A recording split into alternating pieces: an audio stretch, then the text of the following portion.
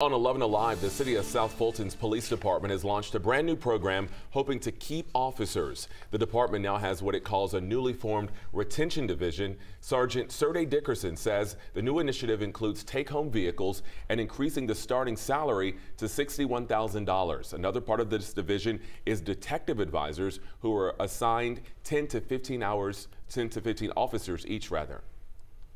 As far as mental health and wellness, we have a program that we put in place for peer support. Their solely job is to make sure that their mental health and their well-being is well taken care of, and also their career development.